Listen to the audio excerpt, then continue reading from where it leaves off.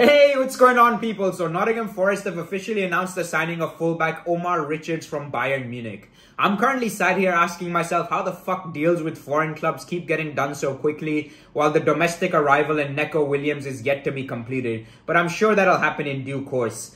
The fee for Richards is a reported £10 million, which represents decent value for a 24-year-old who now has experience representing a giant of a club in a pressure cooker environment. While most players tend to come out with dull platitudes in interviews upon signing, you can tell Richards really does appreciate the atmosphere at the City Ground and is looking forward to fulfilling his lifelong ambition of playing Premier League football.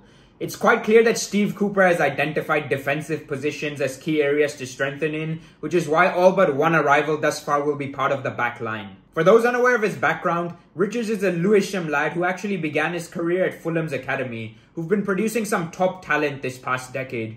Similar to Jed Spence, who you'll all know very well by now, he was released by the club at under-16 level due to an incredible amount of competition within the youth ranks.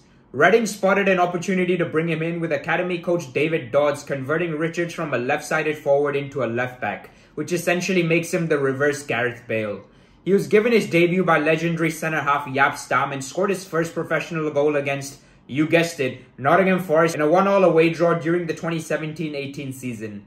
Just like with Michael Olise, clubs around Europe saw a chance to bring in a player from Reading in 2021 with immense talent, and Bayern offered him a 4-year deal, which he duly accepted. Although things haven't quite worked out for him in Bavaria, it's important to take into account that he was thrown into the deep end and went from playing championship football to representing a top-flight club that's expected to win every single game they play. That too after leaving the UK for the first time in his life in what proved to be a big cultural adaptation. Additionally, he was competing with one of the best in the game for a place in the 11 in Alphonso Davies, and would have no doubt learned a lot from simply observing him in training as well as on match days.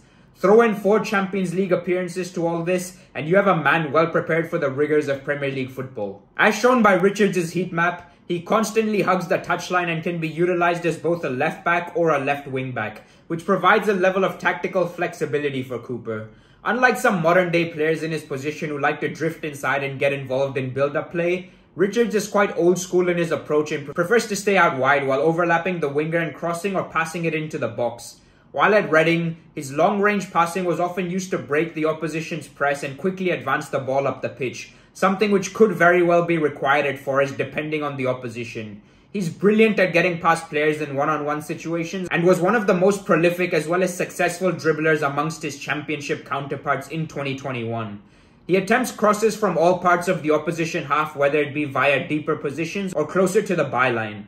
The type of delivery varies too, with him making both whipped crosses as well as driven balls into the box depending on what's going on in the game. Unfortunately, his end product is still lacking, which puts him quite low on the attacking front when compared with fullbacks across Europe's top leagues, but there is certainly promise that he could improve on this front.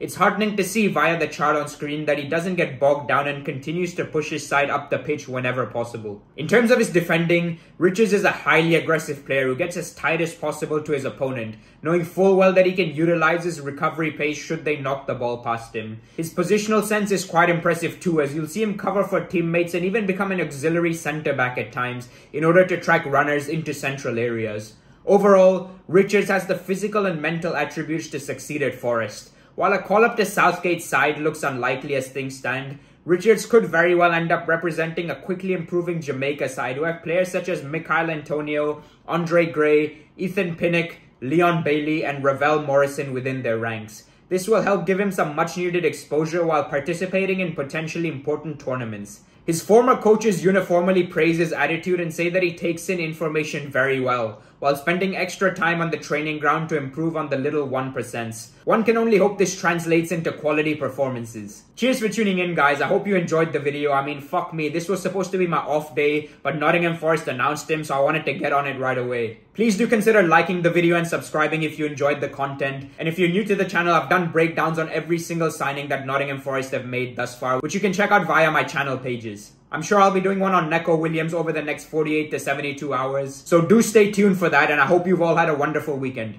Peace.